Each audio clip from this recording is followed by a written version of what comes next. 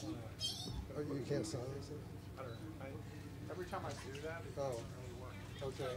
I'll put it in the drawer. Okay.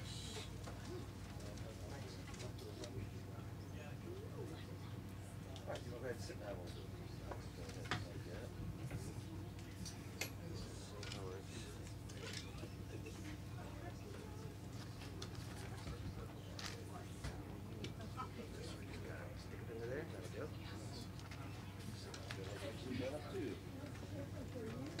This will just be for, these are just for C-SPAN, so you still get to talk to the crowd. We have the handheld mics. Right.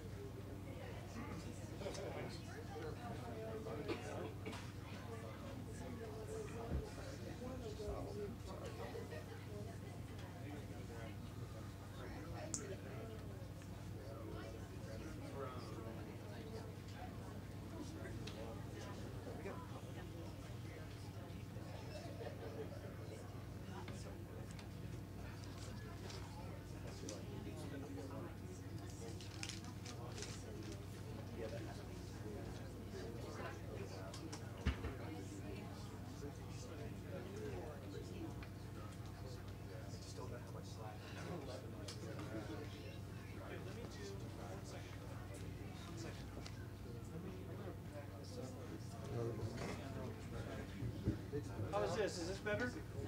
Tom, you've been a journalist for about This way? 15 years? 15 years.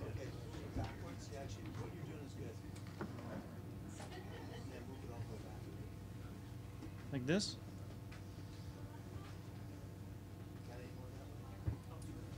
Yeah, 16, actually. Okay.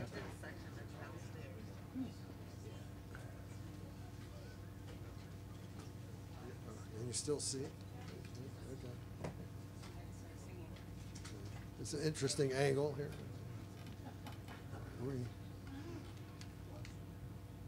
All right. Good evening, everyone. Welcome to Politics and Prose. I'm Brad Graham, the co-owner of the bookstore, along with my wife, Lisa Muscatine, and we're very pleased to be hosting two Risings here this evening. We have veteran journalist Jim and his son, also a journalist, Tom, and they're here to talk about their new book, The Last Honest Man: The CIA, the FBI, the Mafia, and the Kennedys, and one senator's fight to save democracy. Jim, of course, is a very accomplished investigative reporter who did some outstanding work while with the New York Times, where he was for nearly 20 years, from 1998 to 2017. He was a member of the team that won the 2002 Pulitzer for explanatory reporting for coverage of the September 11 attacks. And then with a colleague, he shared the 2006 Pulitzer for national reporting for coverage of the NSA's domestic spying program. He's also written 4 books previously about America's fight over abortion, about the CIA's final showdown with the KGB, about the CIA and the George W. Bush administration, and about the costs and consequences of America's war on terror in the first dozen years or so after 9/11. Currently, he's senior national security correspondent for The Intercept. His son, Tom, has been a journalist for 15, 16 years, and he's worked for various news organizations, covered a wide range of local and national topics, including national security and U.S. politics. His current reporting focuses on aviation. In The Last Honest Man, they look back at the life of former Democratic Senator Frank Church of Idaho, who was one of the most consequential lawmakers of the 20th century. He served in the Senate from the late 1950s through the 60s and 70s. Church emerged as an early opponent in Congress of the Vietnam War and also later launched a landmark investigation into the rising global power of America's corporate giants. But he's best known for investigating, in the mid-1970s, decades of earlier abuses by the intelligence community. Church's disclosures shook the nation. The Senate committee hearings he chaired aired basic questions about the proper balance between liberty and security, and the wide-ranging reforms he spearheaded resonate to this day. Jim and Tom credit Church with nothing less than creating the rules of the road for the intelligence community, rules that largely remain in place today. More than anyone else in American history, they write, Church is responsible for bringing the CIA, the FBI, the NSA, and the rest of the government's intelligence apparatus under the rule of law for the first time. Now, The Last Honest Man is not just an authoritative account of Church's life and work. It's a book that reads like an espionage thriller and imparts relevant lessons about government overreach and institutional oversight. So, ladies and gentlemen, please join me in welcoming James Risen and Thomas Risen.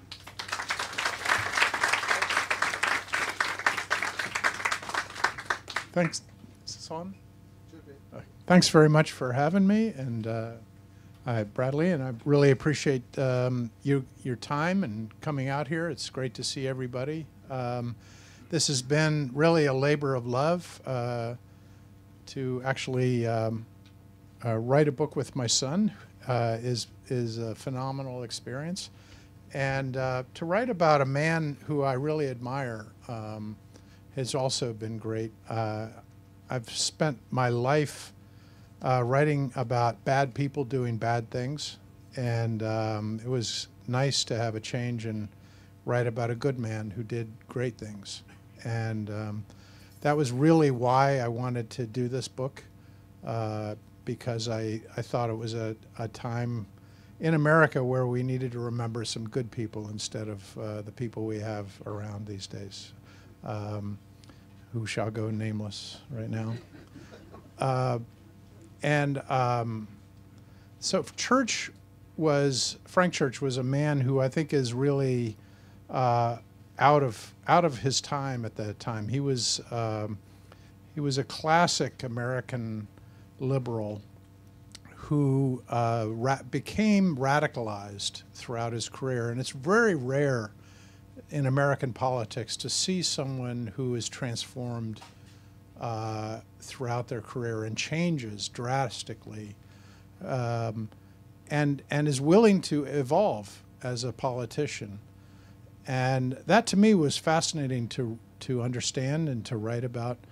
And I think it led ultimately for a unique young man from the Mountain West to go from a small conservative town in Idaho to lead the first major investigation of the CIA in the mid-1970s is an amazing transformation if you think about it.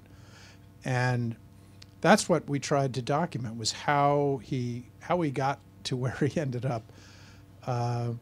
He started out in Boise. He was born in Boise in 1924 and was always considered the smartest kid in class, and became became probably the class pet, if you will. All the kids sort of resented the fact that the teachers all loved him, but then they also realized he was smarter than them, and so there wasn't much they had to kind of respect his intelligence. When he was in middle school, he got a letter to the editor in the Boise newspaper published on the front page because he wanted to defend Senator William Borah of Idaho, who was being criticized for his isolationism. And then a couple of years later, he won the national oratory contest of the American Legion by presenting a speech that was radically different from the letter to the editor he had just written a couple of years earlier. And his speech was essentially like the Four Freedoms speech of Franklin Roosevelt, defending American democracy and the need for regulation of American capitalism and to fight against fascism in the world. And it was a remarkable transformation in just a couple of years. And then the win in that competition got him a scholarship that he was used to go to Stanford and leave Boise. But then with World War II, he ended up in the Army as an Army intelligence officer in China. He's one of the youngest officers in the Army at the time, and became the briefer for the commanding general in China by 1945. And he had such a precise way of speaking at such a young age. He was only 20 when he was an Army intelligence officer in China, that the commanding general of the Chinese Combat Command for the U.S. Army would have him, put him basically on display and have him talk at dinner parties of American officers. And he said that you have the best diction in the Army. And he began to resent it. He felt like he was just a plaything of this general. And it's one of the early signs of his radicalization is that he resented and turned against being, part of this hierarchy that he felt was supporting a corrupt Chinese nationalist regime of Chiang Kai-shek. And he turned against the American military power very early on. He wrote letters back home that are at the Frank Church papers in Boise, where he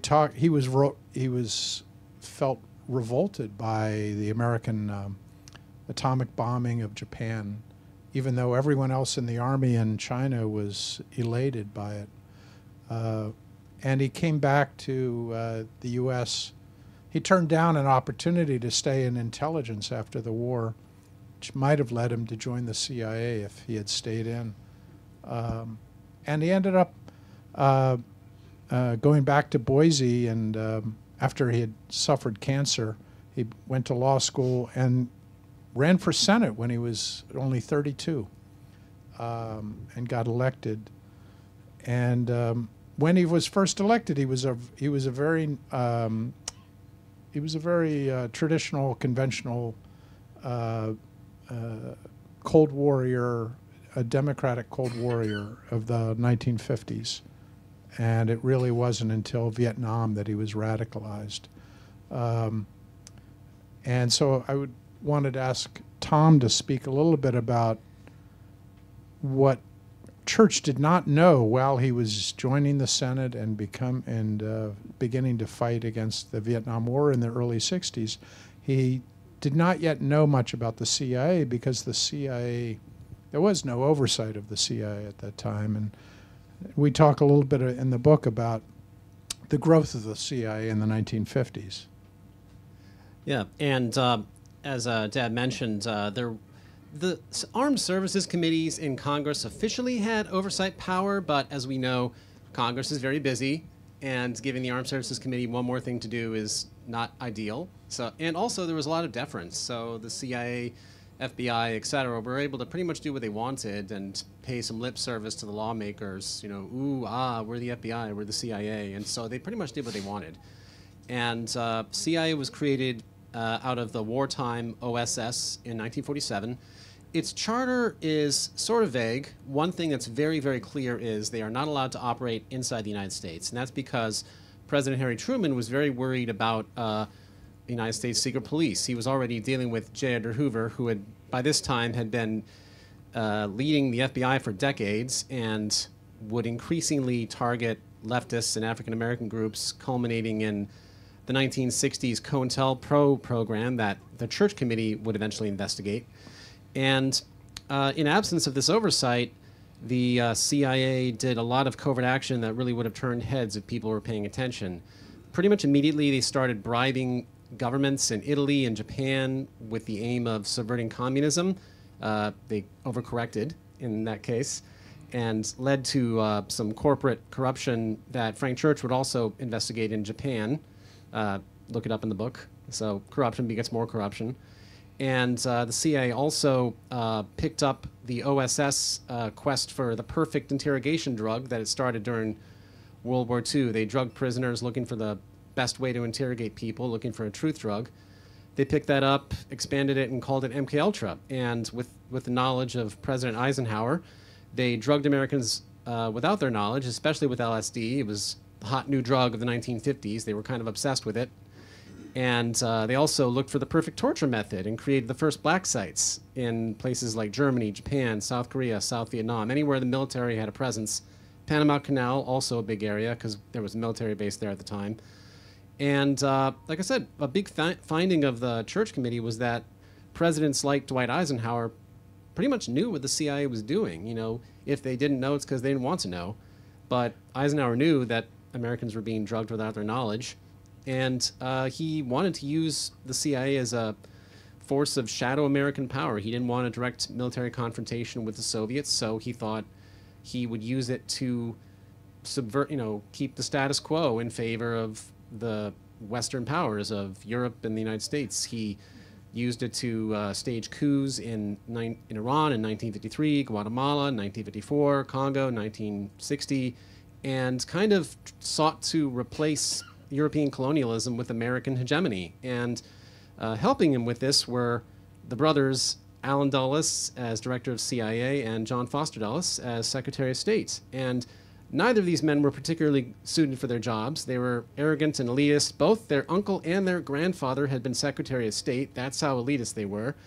And they were pretty arrogant and had this foreign policy where there was zero room for even negotiation with communists. And that was, like I said, overcorrecting. Communism is bad, but they overcorrected. And Eisenhower was right there with him. He thought that the end of colonialism was a destructive hurricane, as we write in the book.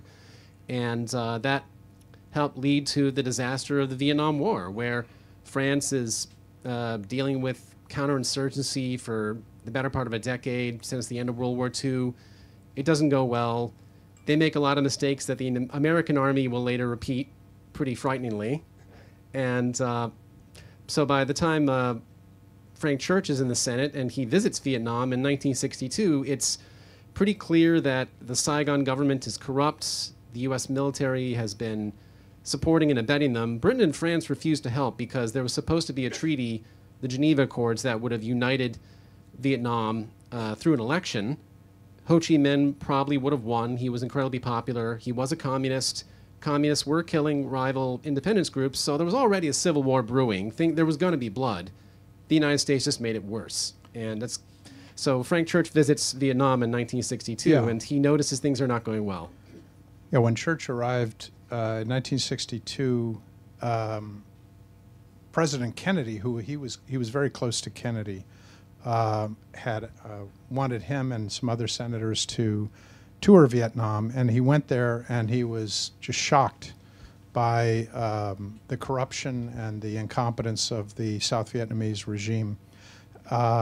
And it reminded him completely of the Chinese nationalist army and the Chinese nationalist regime of Chiang Kai-shek. And he went back to Washington and began slowly to turn against the war. He was, since he was so close to Kennedy, he was very discreet and subtle about his criticisms of the war at first. He would criticize the South Vietnamese government, but he wouldn't criticize the Kennedy administration's policies openly. And it was really only when Lyndon Johnson became president that he began to turn openly against the U.S. policy in Vietnam. And his relationship with Lyndon Johnson went downhill very fast. Johnson had been Senate Majority Leader when Church was first elected to the Senate. And they had had a very up and down relationship while he was in the Senate, very volatile. But now it went completely south because Church was willing to be very open in his opposition to the war. And he was the first major senator who Johnson considered credible to openly turn against the war. And he really pressured William Fulbright, who was the chairman of the Senate Foreign Relations Committee at the time, to hold hearings on Vietnam. And it was the pressure, I think, from Church that finally helped force Fulbright's hearings, which were a watershed moment in the mid-1960s on Vietnam, and it helped legitimize opposition to the war. And then later during the war, Church became very frustrated that Congress was having so little impact on ending the war that he became deeply depressed. And he finally began to push for Congress to defund the war and defund the military operations. He started on the edges of that with a series of legislative moves called the Cooper Church Amendments, which began with efforts to stop any military operations in Thailand, and then moved to trying to stop military operations in Cambodia, and then finally trying to defund all military operations in Vietnam itself. And I think historians today agree that it was the Cooper Church Amendments and similar actions in Congress which finally helped force Nixon and Henry Kissinger to begin to accelerate and intensify peace negotiations with North Vietnam, and ultimately led to the peace accords of 1973. And I think that was really, Church doesn't get the credit that he deserves for his role in helping to end the Vietnam War. And as I said earlier, he started in the 1950s when he got to Congress as kind of a Cold War hawk, much like John Kennedy was.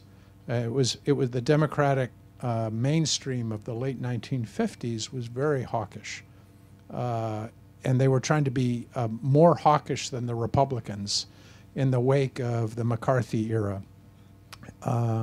And Church really evolved from that. He was transformed by Vietnam much more than any other senator. He became a real radical by the late 1960s and early 1970s. And he began to compare the United States to the Soviet Union. He thought that the United States was becoming a militaristic empire that was a dangerous force in the world, just like the Soviet Union. And his speeches, if you read them today, are just shockingly leftist for a senator from Idaho. And probably the only thing, the main political benefit that he received was that he had this split personality. On the one side, he was becoming this radical. On the other side, he was deeply politically ambitious, and he wanted to be president. And he was extremely good at navigating how to present his radical views in Idaho to an increasingly conservative audience. And he did that in a remarkable way by just being honest with them and by telling them exactly what he thought. And it's kind of refreshing to see what he was saying to people in Idaho in 1968 when he had to run for re-election in the midst of the Vietnam War.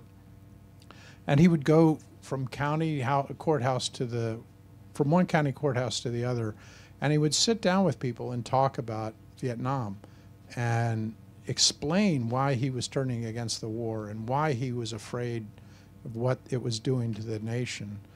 And people in Idaho accepted it, and they saw that as well. He's explained it to me. He sits down with me and he talks about it in simple English, and it worked. And it's remarkable that more politicians don't try honesty occasionally.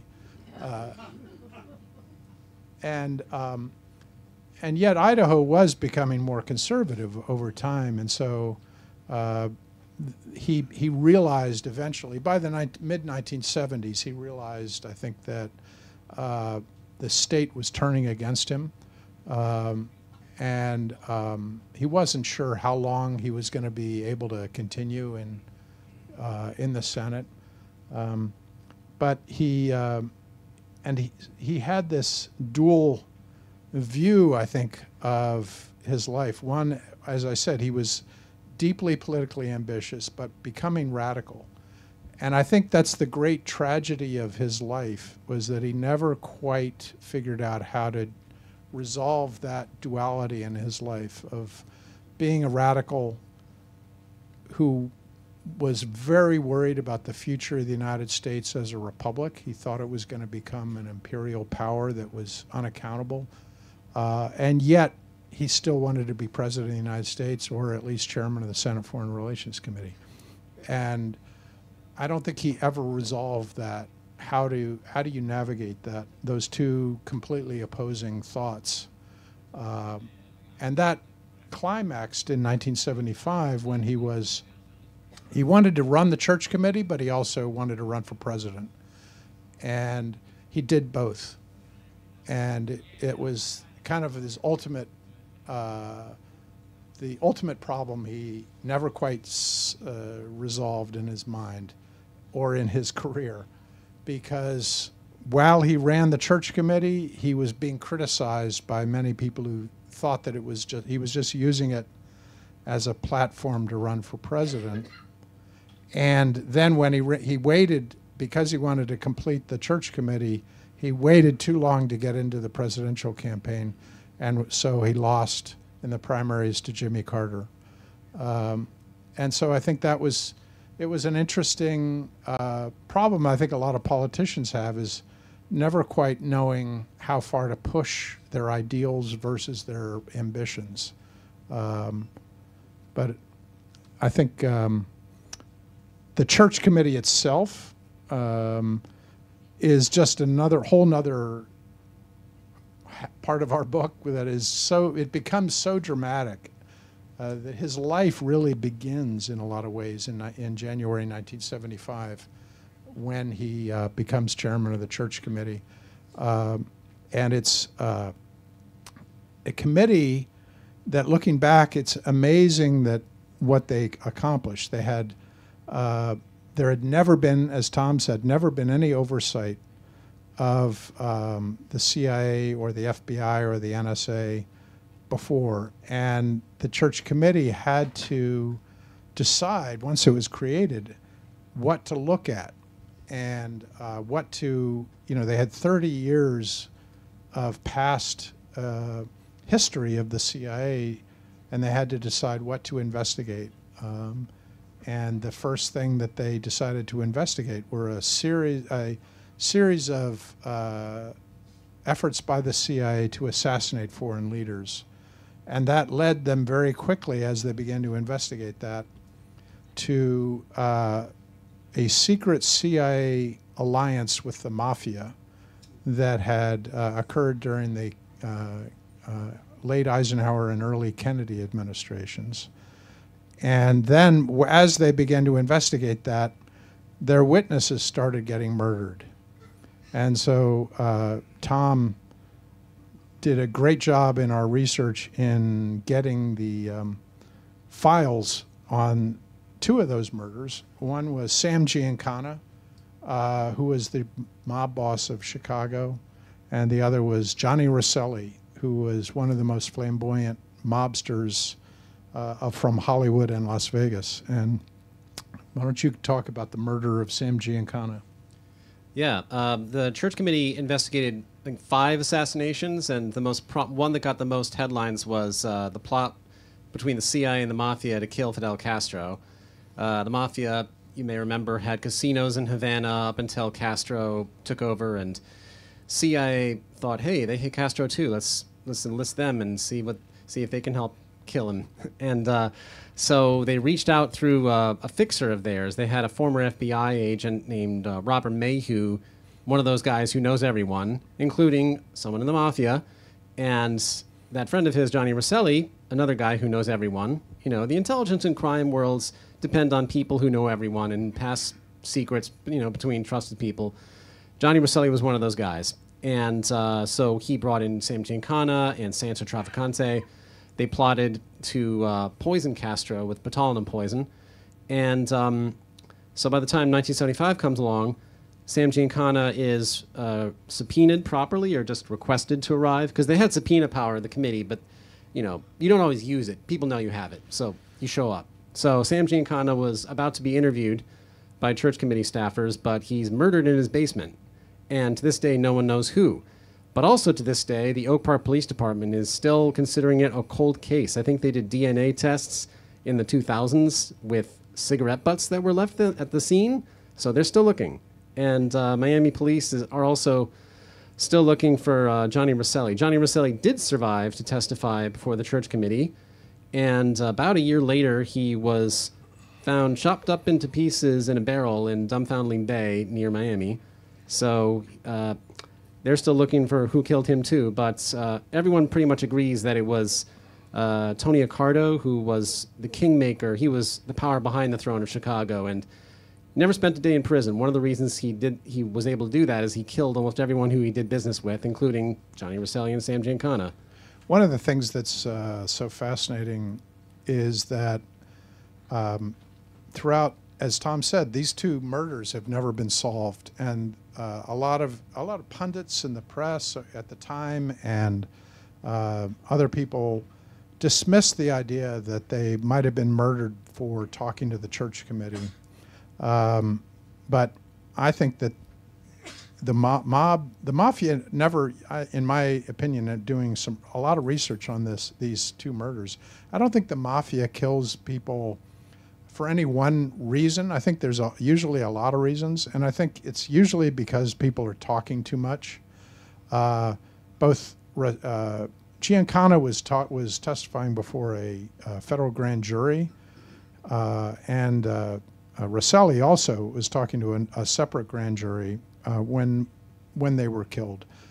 They were also talking to the church committee, and so I think the issue is that they were talking too much in general, and part of who they were talking to was the church committee. So I think the idea that you can dismiss the fact that they were murdered because they were talking to the church committee is not true. And one thing that we found that no one else, we disclose in the book for the first time, was that there was a third witness murdered, and that was Orlando Letelier, who was the Chilean dissident who had fled Chile when Salvador Allende's government was overthrown, and the Pinochet government assassinated him. But what wasn't known until our book was that he was secretly being interviewed by the church committee, which did a major investigation of U.S. policy, the covert action in Chile. And so to have three witnesses all murdered is, I think, a congressional record. And I think it's amazing. One of the things at the time, the Justice Department and the FBI did not want to investigate either the Giancana murder or the Rosselli murder. They wanted to leave it up to local police in both cases.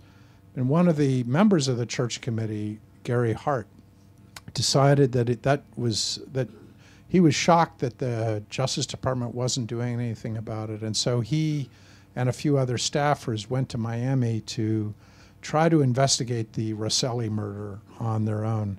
And they met with the Miami-Dade police and put them in touch with the CIA and gave them as much help as they could.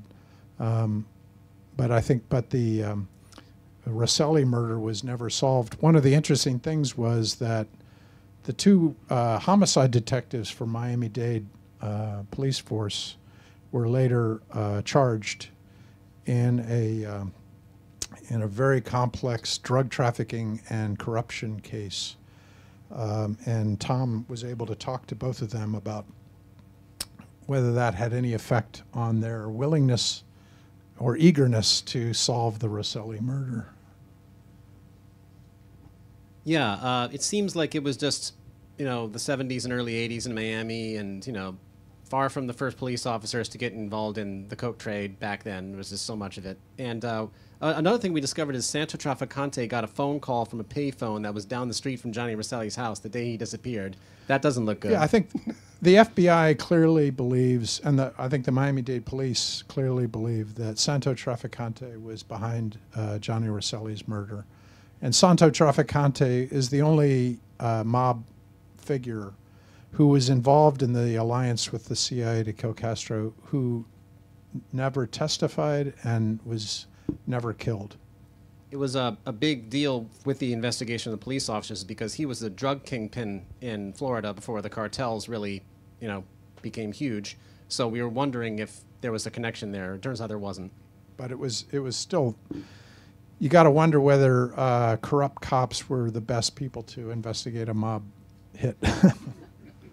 So, should we move to questions, or should we keep going for a while? I wanted to ask you about the man you mentioned, Bob Mayhew or something. Bob Mayhew. Yeah. He's the one that put the bomb underneath Orlando Letelier's car. No, that was somebody else. Really? Yeah. He was busy with Howard Hughes by then. Yeah. Before we go, Yeah. just say something about the impact Sure. Yeah. of reforms in the committees. Yeah, sure. I think the church committee had, I think, a real historic legacy, and it was very consequential. I think there's a lot of historians who now recognize that it was probably the most important congressional investigation in American history. It was a watershed moment for American intelligence. It brought the CIA and the FBI and the NSA under the rule of law.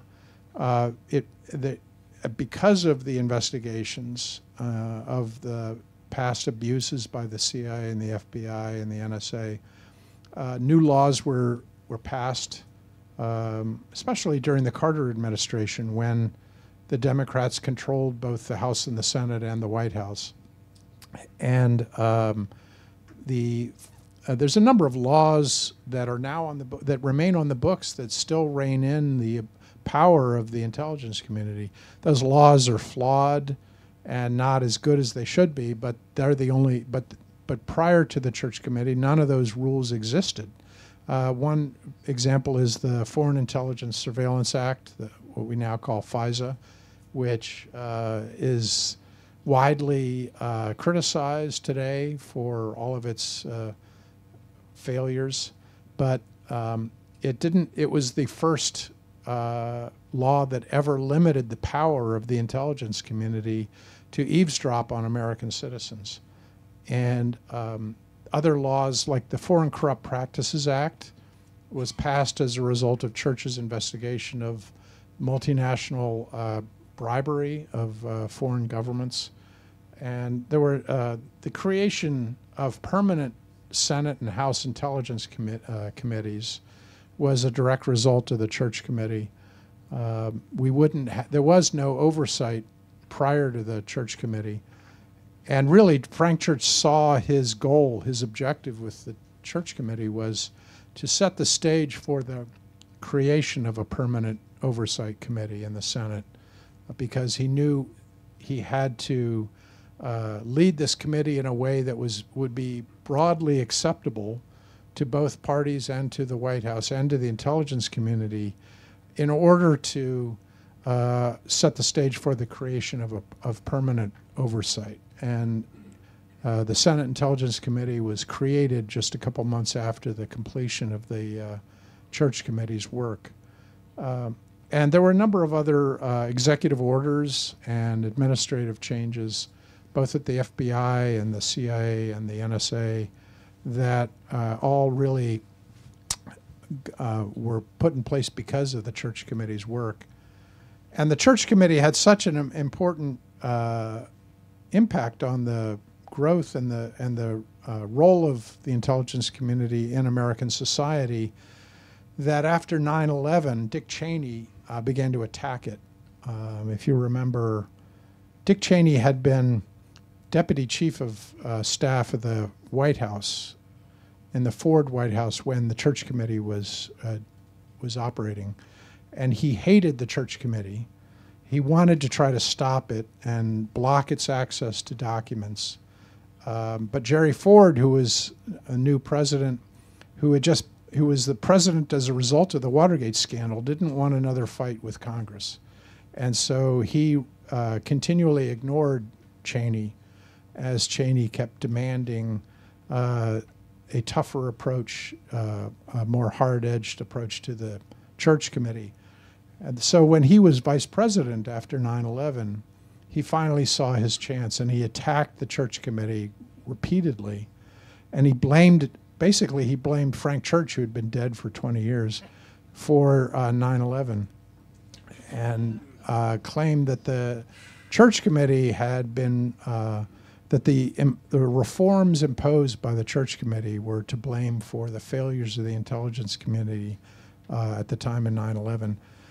And he and other Republicans continued to attack the Church Committee for several years after that, including in the hearings on the intelligence reorganization law that went into place in 2004.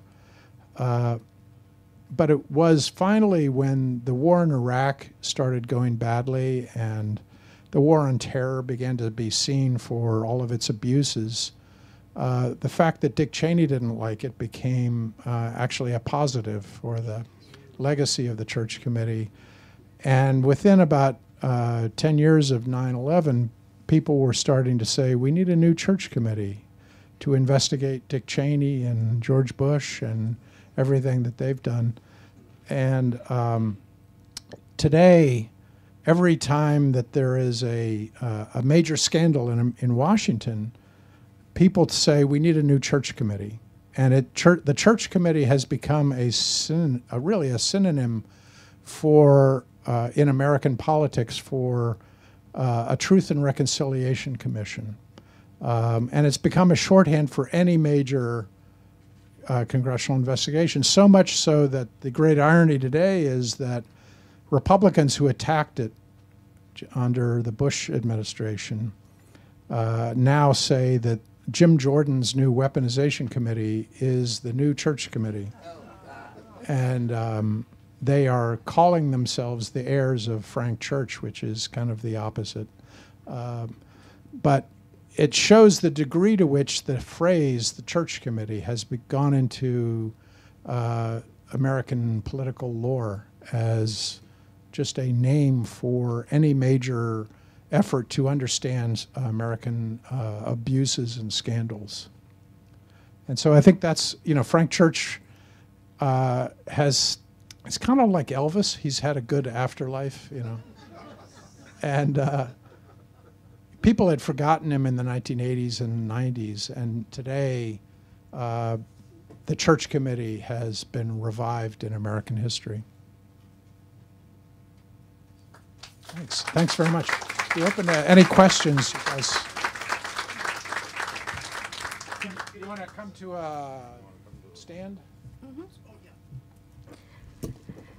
So going back to the earlier part of it was a fascinating discussion. You just forgot to mention the anti-war movement, which also had something to do with ending the war in Vietnam and the draft. Right. But going back to your description of Church as someone who became radical, who was from Idaho and became radicalized, did people around him? Did he talk to people around him as to why he thought Idaho was moving the way it was? I mean, Idaho has become symbolic of white militia. I mean, the worst of the worst. They want to form their own white supremacy state. Right. And it's so odd to have someone like that, like Church, from a place like Idaho. And he apparently sensed that things were going the way they ultimately went.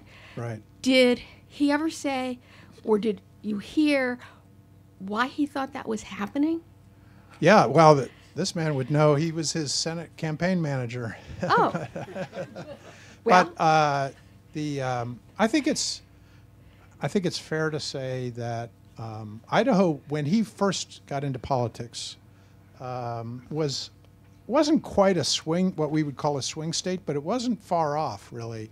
One of the things that really shocked me was that Franklin Roosevelt and Harry Truman won Idaho for 5 straight presidential elections. Wow. From 1932 to 1948. Wow. There were a lot of Democrats elected both to the governorship, to the Senate, the House, over the, throughout the 30s, 40s, 50s, and into the 60s and 70s. Cecil Andrus was governor of Idaho fairly recently. He was one of the most popular governors in Idaho history. And so it really is a fairly recent, if you step back, it's a fairly recent trend to see what's happened to Idaho, really only since the 80s, I would say. But he began to see in the 1970s, it was really the 70s when he began to see the change. In 1974, he ran for re-election. And he kind of took it for granted because he'd always won fairly easily. And he ran against nobody. And it was a close race. And I think that 1974 election shook him and led him, I think, to decide to run for president, because I think he knew it was going to get very difficult for him to get getting reelected in Idaho. And I think it was also, he decided then that he had to do as many big things in Washington as he could. And I think I can't prove this, but I think in the back of his mind, the church committee idea fit in with his belief that he didn't have much longer to go in the Senate from Idaho. One of his best quotes was, "America is a conservative nation that's willing to vote liberal." And I think that's how he viewed Idaho, and why he campaigned on the issues is because he thought, I have to persuade them. They're willing, I just have to convince them. But he still almost won re-election in 1980. It was a very close race. He only lost by about 4,000 votes. Interesting. In the Reagan landslide. Reagan destroyed Carter in Idaho, but Church almost won. And there's a lot of people who still believe it was because Jimmy Carter conceded so early that night. I remember that well. And the funny thing is, one of the shocking things to me about Idaho that I now know, it was like a great study in learning about a state that I didn't know anything about. Mm-hmm. North Idaho, which is now militia central, was a Democratic stronghold for Frank Church. It was the strongest Democratic area of the whole state for decades, and because it was filled with union workers for mines and lumber.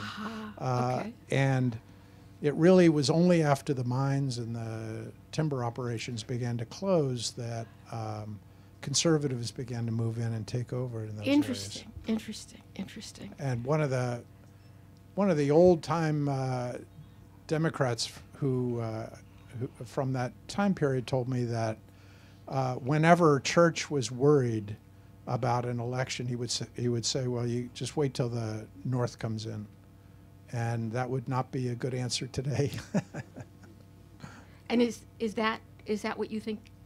Is that what he thought, that because the unions were collapsing as industry was collapsing in Idaho? That was a big factor. There's no question about it. And election night 1980, someone said, "Well, we're waiting for the North to come in." One of our top people from up north said, "It ain't coming in anymore." Interesting. And also you had the national environment, after the hostages were taken in True. Iran. True. And Church is chairman of the Foreign Relations Committee. People thought he cared more about the politics of Pakistan than the price of potatoes in Okay. Idaho. Okay. And when you get into that kind of situation, Okay. it's You're in tough. trouble. It's tough. Thank you. Thank you. By the way, this is Peter Fenn, who was he worked on the church committee and was a very close friend of the church family and a great source for my book. Very nice. Really great. Nice to meet you. Buy his book. Thanks, Peter. I did buy the book, found it in a bookstore in Georgetown. Great. So that's why I'm here, and I'm so grateful to be, because I picked up a copy, I have no idea when, somewhere around 2005, from a note I have in here, alleged assassination plots, interim report of the select committee. Yeah. And there's an introduction by Frank Church, Right. which I, and Yeah, then that I picked up this book at the library when I first heard about this event, way back whenever, by okay. Loke Johnson. I Oh, see yeah, by he's Locke, in your yeah. book. Yeah. the reason I came up to the microphone is I love listening to this. I was listening with particularly interest to the mafia, and I have concluded in my years in study and research that there is no distinguishable difference between the Central Intelligence Agency, especially, and the mafia. They do. There is a reason why they collaborated, why they worked together. It goes back to World War II, actually, with the OSS, but I won't go there. Yeah, I mean, I think that one of the issues during the 1950s and early 60s was that there were no rules, and you're right. I mean, the people today on the right talk about a deep state, and they talk about this conspiracy theory that there is this huge part of the government, the secret government, that is totally rogue. I argue in my book that that was true in an earlier time period, and that the Church Committee really reined that in. And yes, the fact that senior CIA officials thought it was a good idea to work with the mafia to kill a foreign leader is something that was of a piece of that era of the CIA. And so I think we're not doing that anymore. Well, not as far as I know. Seymour Hersh, you mentioned Dick Cheney. This is very important for everyone to know, because you read Cy Hersh's book, I think it's called Chain of Command. Yeah. It talks about how Dick Cheney came in, and if anything, he wanted to deflect attention at his responsibility for 9/11. But again, I won't go there. Yeah, no, I mean, I wrote a lot about that myself. But here's my point. Yeah. And this is also what people need to know, because there's also no distinguishable difference when it comes to the intelligence community, war and peace between the Democrat and Republican Party. I cite, paraphrasing, one Senate Majority Leader, Charles Schumer. I'll never forget seeing this. And he was on Meet the Press, I believe, soon after Trump was elected. And paraphrasing, but he said something to the effect that they have a way of getting back at you, meaning the intelligence community, either that or he was talking specifically about the CIA, 6 ways to Sunday. That was the phrase. And he was like kind of joking about it. And it was very chilling to me to hear that, because I definitely do believe that President John F. Kennedy had his head blown off in the middle of a city street in broad daylight. And the only people who had that ability, capability, and certainly motive, and to cover it up, of course, all these years, was the Central Intelligence Agency community, the intelligence community today. One difference is the mafia is more effective than the CIA. So they're not capable of killing the president. That's a big thing. Is if the mafia didn't want to do it, that would have been too much heat. Castro didn't want to do it. That would have been too much heat. Same with the FBI, CIA.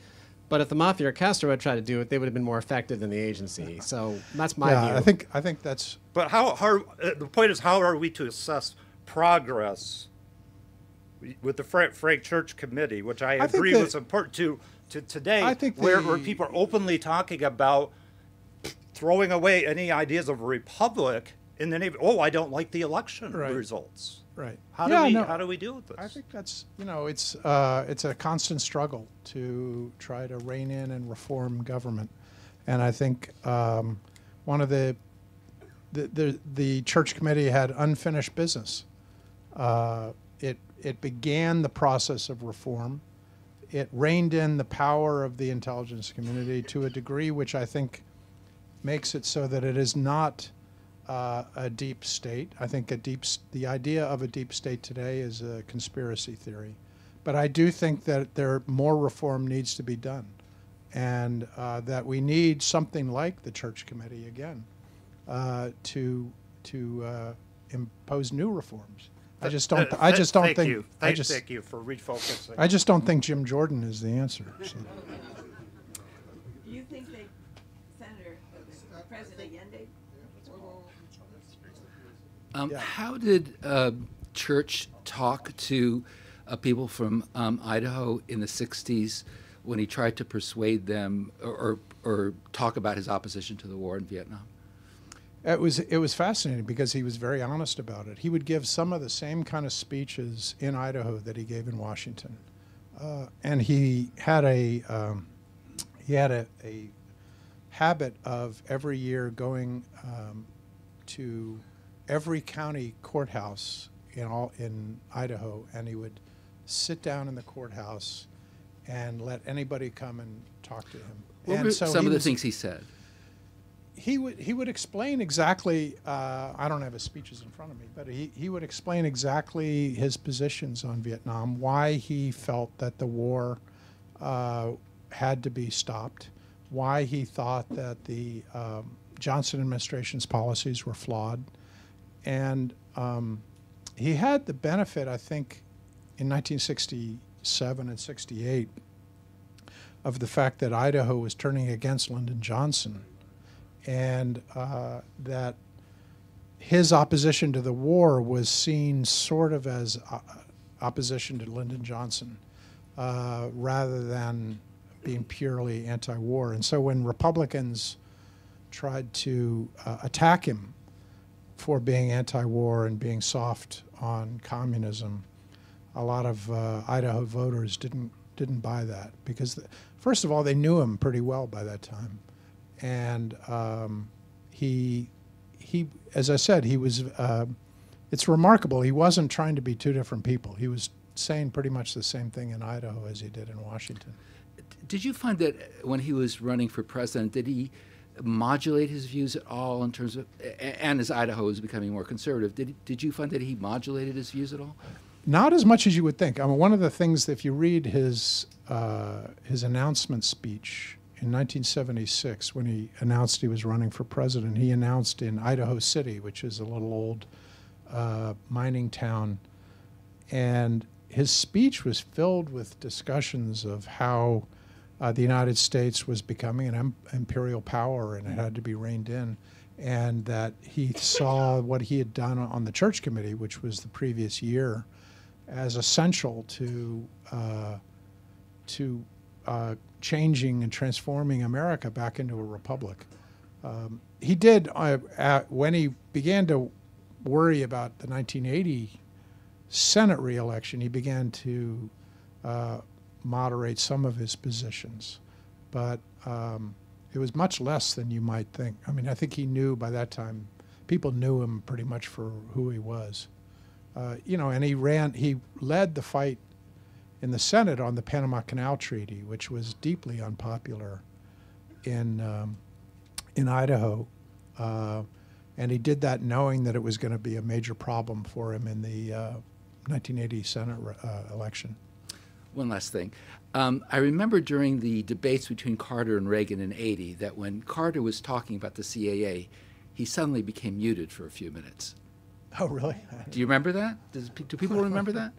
It was he was muted for a few minutes, and they were trying to get the sound back. No, I didn't know that. Okay. Thanks. Thank you. Do you think that the CIA killed a yearning? No. He was killed in the coup plot. Yeah. They wanted him gone, but they didn't do it. They might have had him tied for one coup. Yeah. In the New York Post, there's a phrase that democracy dies in the darkness. Do you think that democracy, as it relates to the scandals and abuses, that democracy could die in the darkness? And what would Church say about, our governing system or body that could come after if democracy died in the darkness? That's a good question. I think today, if Frank Church was here today, he would be a very progressive Democrat. I think he would be on the left of the Democratic Party, and I think he would be shocked by the inequality in our society today, and I think he would have found the actions of the U.S. government after 9/11 and the War on Terror he would have been revolted by them. And I think he would have rebelled much more than any other Democrat did during the War on Terror. Do you have any thoughts? Frank Church in 1976 ran a very progressive campaign. He supported the Equal Rights Amendment, supported decriminalization of marijuana. He was kind of muted on gun control because that was his safe issue with Idaho, because that was the thing they really wanted, and he, was kind of muted on that. But he also gave some really good speeches like, we need to look after each other, we're starting to eat each other, our society has to be supportive of one another. And a really good speech he gave about the church committee was, we have to be afraid of the abyss from which there is no return, because he said if the wrong people are at the helm of our intelligence community, they have surveillance abilities and all these other, tools that they could use to run a surveillance deep state. And because of the church committee, we don't have one. And were such leaders as Martin Luther King under investigation? Yeah, well, that was one of the landmark investigations of the Church Committee. They were the ones who uncovered and disclosed the FBI's decade-long harassment and abuse of Martin Luther King, and that really came out. Pretty much everything we know about what the FBI did to Martin Luther King came from the Church Committee. And the Black Panthers, and there's a whole chapter on Hoover and the FBI. Sure. Just one quick question. Sure. You think that if he were here today, if he were here today, you were mentioning earlier you think that he would still look for some more reforms that were needed for I hate the term deep state because it's been so abused. Right. And I actually have a great deal of confidence in the intelligence community as a general matter, being professional, so forth. What do you think he would look to do now about, for example, the collection of metadata? I think that whole investigation has been left sort of hanging. A lot of really good work has been done. You're prominent for that. There's some other people that have done great work, but it just sits. What do you think he might say about that, or what do you think he might do about that? I think beginning after 9/11, I think he would have fought and rebelled against the growth of the national security state that Bush and Cheney pushed. I think he would have been much more aggressive in investigating and pushing that than any other Democrat has been. And I think that's what he would probably see I think he would be depressed by how the Democratic Party did not do more aggressive investigations of torture and surveillance and other things like that. And I think he would have really have focused on that. Yeah, I don't think we have anybody in American life now who's really focused on it in a coherent way. Right. Thank you. Thanks.